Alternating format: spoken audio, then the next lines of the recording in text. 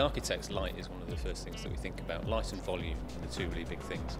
Two of the projects, the Church of Light by Tadeo Ando and the Seagram building by Mies van der Rohe, really key projects in terms of the references for the building.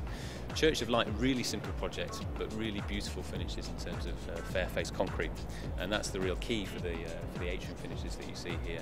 And it's often about seeing the light rather than the actual fittings, so it's working out clever ways of detailing the surrounding finishes so you can conceal a lot of the lighting but have really nice lighting effects.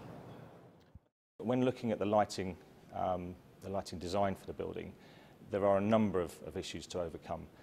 Not least in this case that there isn't a suspended ceiling into which you can hide the cables. So the design here, using the Freeline luminaire, had to accommodate all the power cabling for the entire run. So in some instances you've got runs 30-40 metres long, and they might be fed from one point.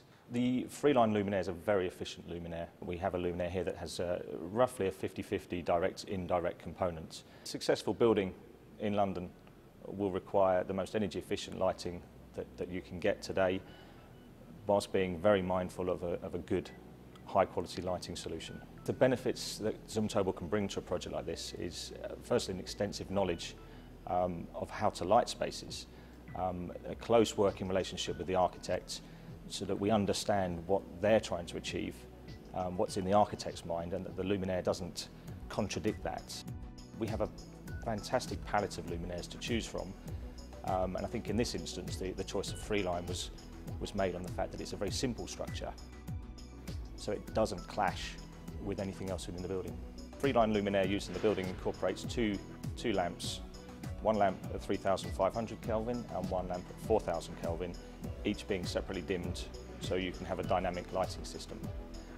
All too often, not enough attention is paid to the lighting within a building, and the users are just subjected to a static lighting scene.